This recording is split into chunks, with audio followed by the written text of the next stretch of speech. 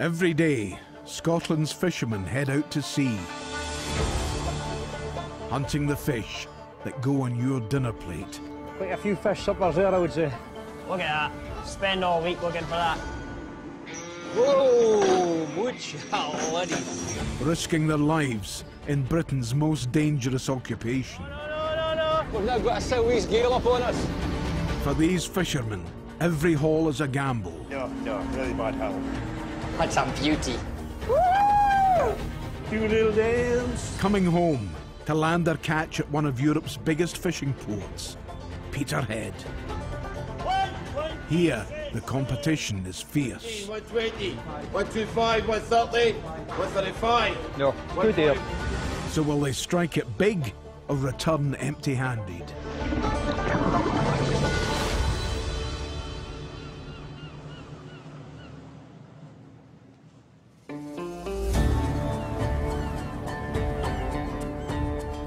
The North Sea is a vital hunting ground for Scotland's trawlers. Here boats gather to get the best prawns. Westrow has been at sea for 4 days, under the watchful eye of owner James West. Skipper for 23 years now. Yeah, wow, feels like a long time saying it like that. Yeah, I started the sea on my dad's boat. We've tried lots of things, different types of fisheries. Now we're at the prawns. Launched just 2 months ago, Westrow is the newest boat in the Peterhead fishing fleet. I have got a video of the launching day, and it's in my phone. I've looked at it twice today already. Here we go.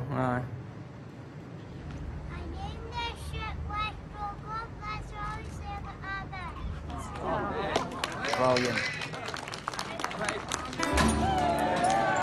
It's a smile on my face just seeing them. You've no idea what it's like out here. I mean, just, oh. You're out here, you're away from your family. You miss them a lot. Even though James misses his family, he has no choice but to be out here at sea, earning money. This boat was expensive. This cost just under £2.5 million. I mean, that has to be paid for. I didn't have that money, so I'm into the bank for a bit. I would rather have a new boat than a fancy car. However, when weird that could sound, it's a dream to have got it now. Sometimes it's a fine line between dream and nightmare, but yeah. So far on this trip, James has been struggling to find the catch. He needs a big haul of prawns to get him back on track. Over on the west coast of Scotland, Peterhead boat, the Ocean Endeavour, is targeting haddock. And away we go again. Skipper John Buchan spends his summer working out of Ullapool Harbour, so he's closer to Rockall, his fishing grounds. From Rockall to Peterhead, it's a good 2 days steaming, where it's just over a day for come here to Ullapool. Beautiful little place. Tourist hotspot in the summer, absolutely heaving with folk. Usually it's peeing a rain. Midges everywhere. Also on board the Ocean Endeavour is one of the youngest fishermen in the Scottish fleet, 17-year-old trainee, Gavin Burnett. 10 months he's been here now. He just loves the job, absolutely daft for a job. Absolutely daft, full stop, like me. It's brilliant for me to have somebody come on board the boat for us, just itching to get into the industry and learn. The deckhands are all getting older just now. You need young guys to come back. I try and do my part to take some guys into the industry and learn them up if they're willing to work. This week he's been promoted to cook. Hopefully it's alright for a year. Super Tommy Becky. gave me a bit of a hand, like. Tommy had to help you with solid? No, he gave me a bit of a hand, because I forgot a few things, but... Oh my God.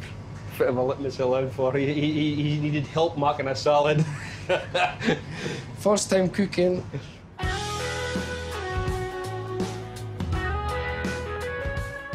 After 3 days of bad catches on the Westrow, a rare sunny day boosts the mood. Wakey, wakey, guys. Making the most of it is James's brother, first mate Stephen. Look like the fishing's getting a bit less in this area, so I'm thinking of having a sunbathe in the top deck if we don't get much here just now. He must be feeling the nice weather. Also enjoying the sunshine is deckhand Reese. I dare you to jump in! What the hell, lovely? That's what it is. That week we had some pretty dire fishing at times, but it was one of the most beautiful weeks of weather I would say I've ever put in at sea. So far, James has been scraping by on small catches, which isn't enough when you have a boat to pay for. Heave up, heave up! It's another small haul, and the crew are way behind target now. Sign's no good for this area now. I'd say the last few hauls have steadily been getting less and less. It's just kind of barely enough now. Just kind of on the limit of what we'll be happy to catch. Because I work on a family boat, Kent's my brother's boat, Ken, probably more interested than just getting a pay for myself at the end of the day. Ken, I'm wanting to see him do well with his business side of it. We'd all rather be standing here for hours getting good fishing than this. Not sure what James's plan is, but hope he can find something better than this for tomorrow.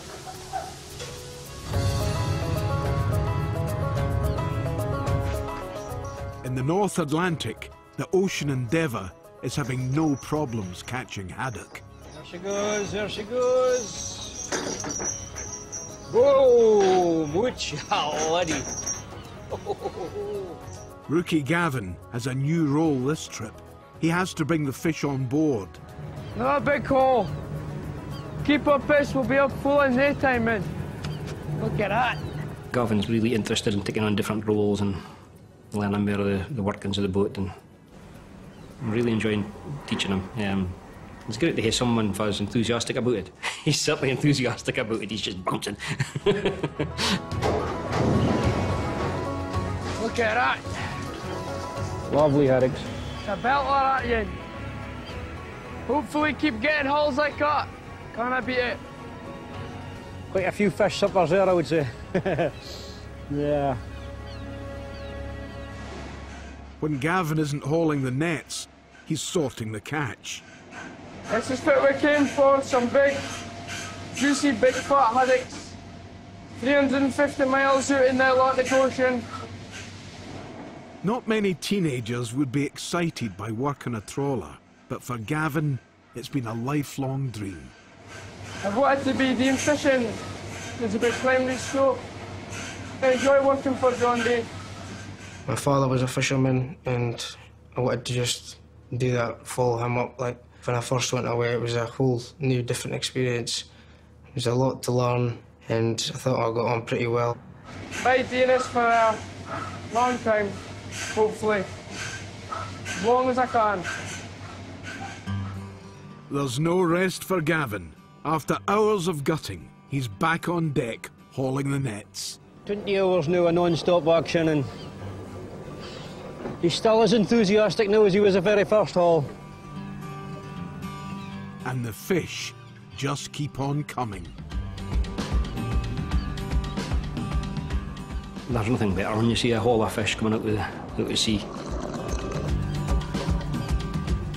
You can just see in the distance the air bubbles coming up, and the sea turns a light blue and she explodes out of the sea. There's no feeling like it. It's just fantastic. It's what we're there for.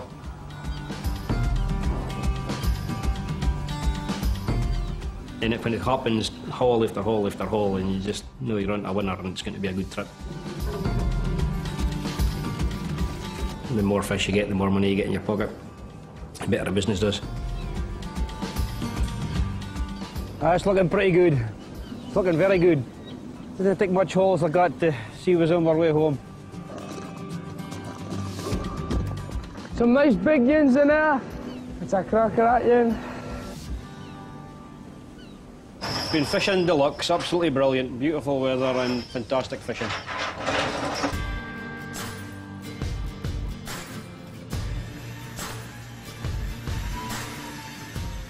There have been a string of bad hauls on the Westro.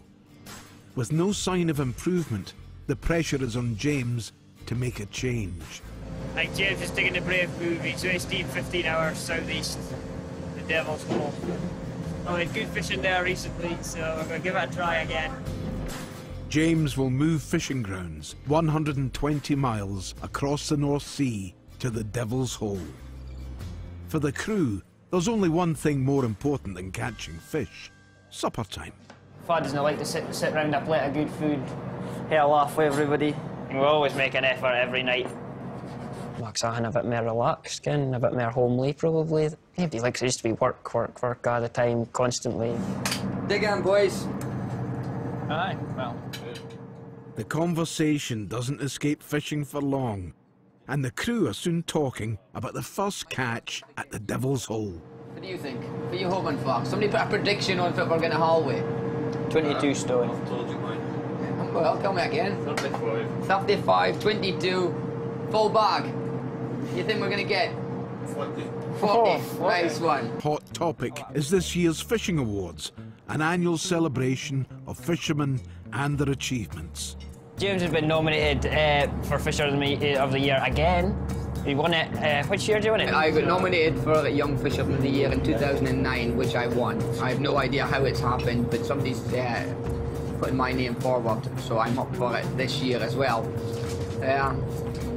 Which is humbling, so I'm looking forward to that. We're getting some sort of swanky do in Aberdeen. We'll be listening closely for a mention in the speech that I'm sure he's prepared. What is this guy? On the Ocean Endeavour, the meals are being prepared by trainee Gavin. A big task for a 17-year-old who still lives at home with his mum. I am enjoying the cooking, but I'm hoping it's all right for everybody else, Ken. First time cooking is on this boat. I never cooked at home. Looks all right, like. Smells good. Learned quite a lot in the past year. It's been a really good experience and everything. The cooking was a bit sticky to start off with. Didn't have any clue about it. I was sometimes asking John if it had with this. There's a heap of different stuff I didn't ken about it, but then I got there. That's the best part, garlic bread. Gavin's also been nominated for this year's Fishing Awards. He's up for Trainee of the Year. I'm excited for the Fishing News Awards. I'm excited to see if it happens, see if I wins. If I didn't, I'll be a bit disappointed, like.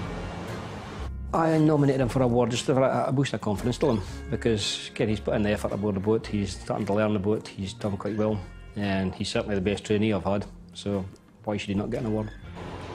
Made a fine job, but although it would have been better if he'd actually taken the pasta out of the water before he served it.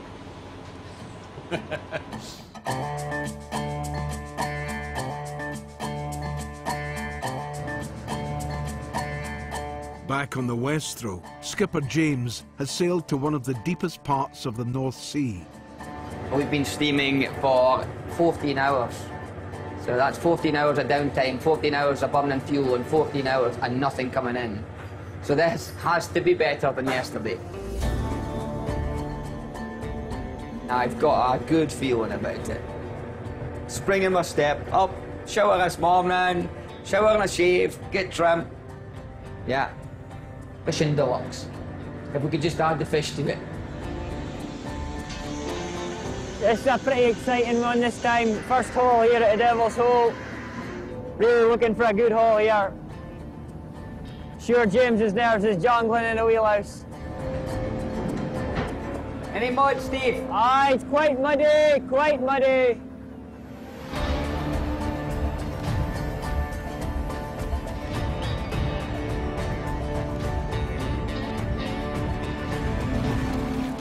Stephen, anything there?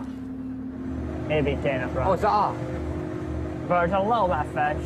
better size? Yeah. Aye, it's a nice sized prawn. Aye. The change in location hasn't brought a change in luck, and it's another small haul. Just keep going, keep trying, keep going. Don't give up till time runs out. Till time runs out. That's just what it is.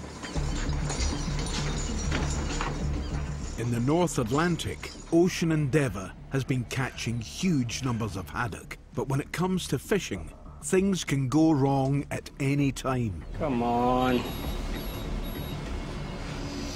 The net's stuck tight in the bottom just now. 180 feet behind the starboard side. The net is caught on the seabed, putting strain on the ropes and wires. tensions are far too high. She's up at 9 tons now, so I'll stop her before her brakes on her. We'll have to haul a lot back. When the net sticks in the bottom, you have got in the back of your mind that you really hope it's nothing too bad, because again, there's 60,000–70,000 pounds worth of gear on your stern. So haul all the wires back, and hopefully time we're hauling back it'll maybe jump, but she's got a tight hold in the bottom just now. It's almost 200 feet of difference between one side and the other. She's took a real bad hold. Heaving back fast, lads, heaving back fast. Heaving back is when we start the winches, and because the net's stuck in the bottom, the boat gets dragged back to the obstruction, and you can be fast up and down, which means that you're trying to pull directly up to try and get it free. That can be a bit hairy at times. Squeaky bum time. Just now the net's stopped in the water. Nothing's going through the water, so the fish start to go out through the meshes of the net. Hopefully she'll come free okay and doesn't tear the net. If we are fast and everything's under great strain, then we get the guys to stay away from the sides where the wires are. Should that break, it'll just come up like a whip, and depending on where it breaks, it could be catastrophic. Sir, we're in luck. We're in luck. Just like that, the nets become unstuck. Don't jump, guys! And the crew can breathe a sigh of relief. Back in the North Sea, there's a rude awakening for the Westrow crew. Now they've got a problem with their fishing gear. Imagine getting wakened by that noise. Sound sleep. 2 minutes later, they'll hit that gear on. Wakey, wakey, ladies! Righto, righto, righto! Let's have you up! We're gonna haul! Righto, righto! Fast as you can. That's the way to do it. We've got sensors all over the gear, and as soon as it showed an indication something was going wrong, I just wanted to pull up quick, because you can damage your nets really quick.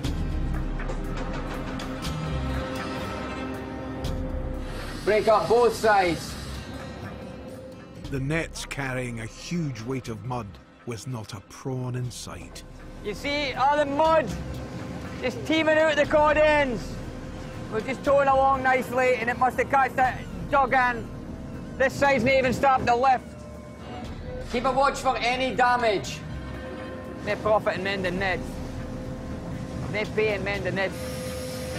Oh, that's a wasted drag. Okay, I'm going to swing a rune. I want to swing a rune. That's a complete waste of time. Proper embarrassment. Doing damage to nets is really a bugging thing to do, because it's unpaid work. You've got to put it back together. It's expensive, and we kind of waste the time that we are out there. Luckily, the Westrow carries a spare net, and the crew are able to fish on. We're not filling up as quickly as I would hope. I really need to get a good haul, so I can kind of get in that, yeah, come on. It's 3 a.m. in the North Atlantic, and the Ocean Endeavour is still fishing. Looks to be a fine bogey again here now. Keep him busy through the night. Hopefully by morning we'll be on our road. Every 4 hours, the crew have been hauling in masses of fish. Each one has to be gutted and packed away, leaving little time for sleep. For any good fishing, it'll be solid work. Barely in your bed if it's good fishing, barely.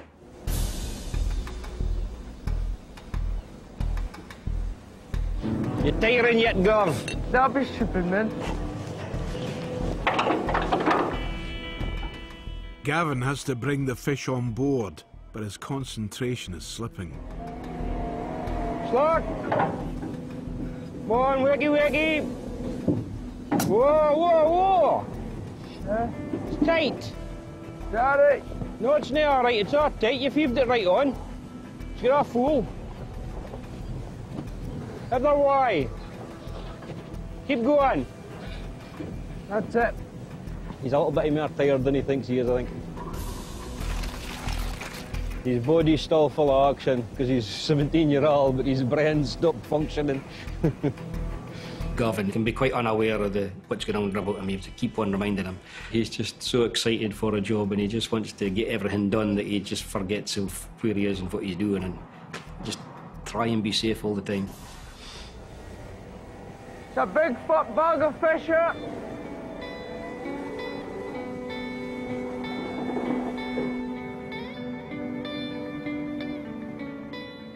After 9 days at sea, it's the last chance for a good catch on the Westrow. That's us getting ready for our last haul. Can't come quick enough.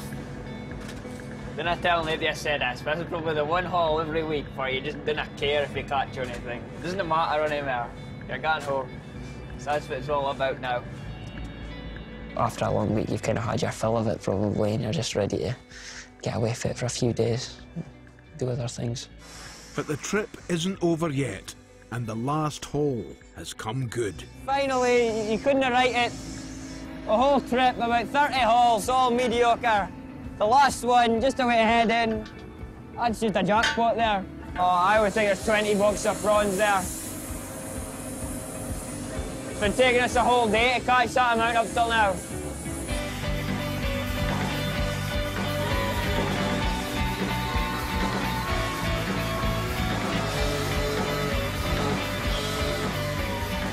Typical, the last hole, the best one.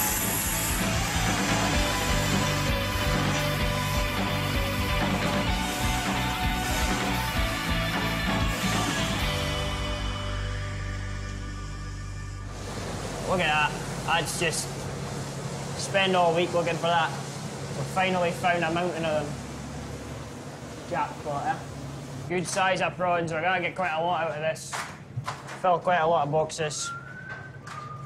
Fantastic. Even though we're targeting prawns, you do still catch fish. You kind of stick a sign on your net saying no fish allowed as such, so. I'm just so pleased to see some. You can't hardly believe it. So frustrating. Well, we've had a trip I've just averages £3,000 to £4,000 a day. The final bumper catch has saved this trip, and James can focus on getting home in time for the fishing awards. We're going to the Fishing News Awards, so yeah, time's up for that reason. I'm delighted. Trip done. I am going to walk home to that. I'm expecting it'll be a good night. See a few people I know, and win or lose or just go, I'm just delighted to be going to it.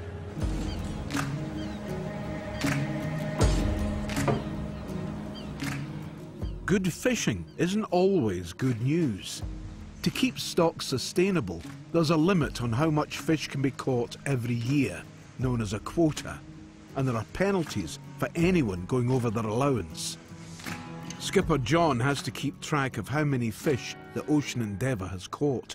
Quotas in the North Sea and west coast of Scotland get drastically cut this year. Millions and millions of pounds.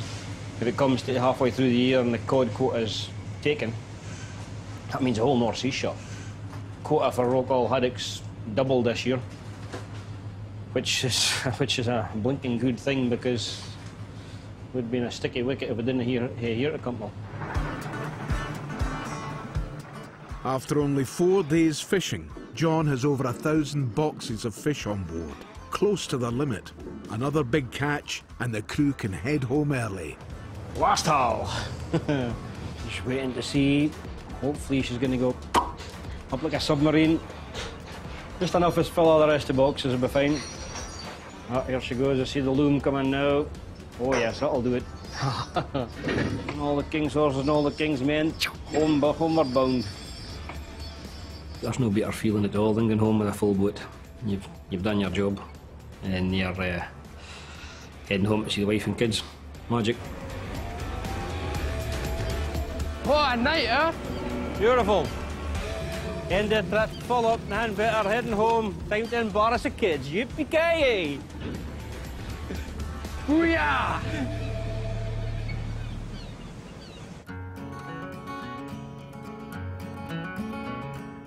In the early hours, James West is sailing into Peterhead Harbour. No, nothing like coming home. Just the thought of seeing Abdi, get home, See the family, that's what it's all about. That's why you do it.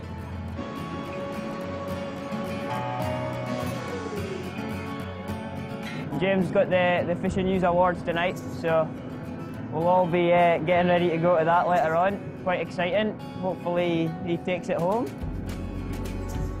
Well, it is a little bit like emptying the bank.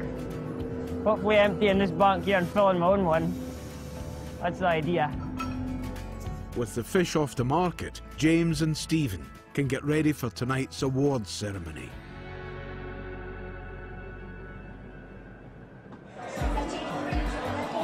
We've got 437 awards to give out, ladies and gentlemen. Here at the Fishing News Awards, fishermen gather to be crowned best in the business. James has been a winner here in the past.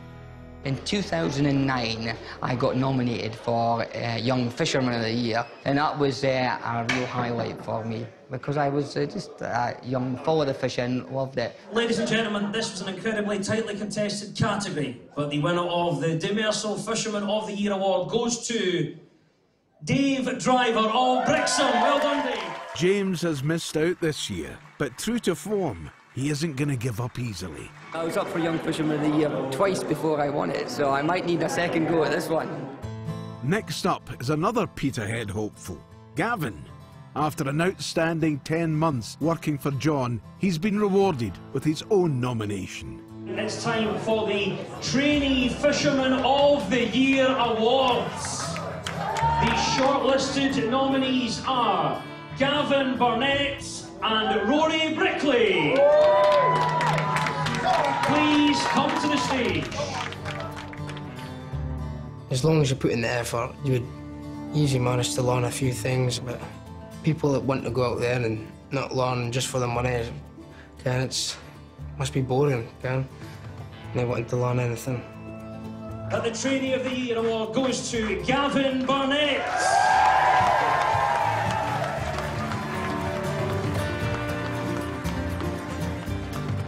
Winner, winner. Chicken dinner. Chuffed his bits winning that, like, Ken. Oh, I'm fair proud of him, like I delighted. A lot of the trainees I've seen, he's certainly the best, and it's been proven tonight. He's a Trainee of the Year. Fantastic. Next time, it's full throttle in the North Sea as the Sardonyx races to get to the catch. Trying to faster than me, you see. I want to let him. Look, see, he's been smoking. And on board the Reliance, David Clark takes on the skipper's role for the very first time. Your heart's pumping at like 200 miles an hour. You're excited to see what's there.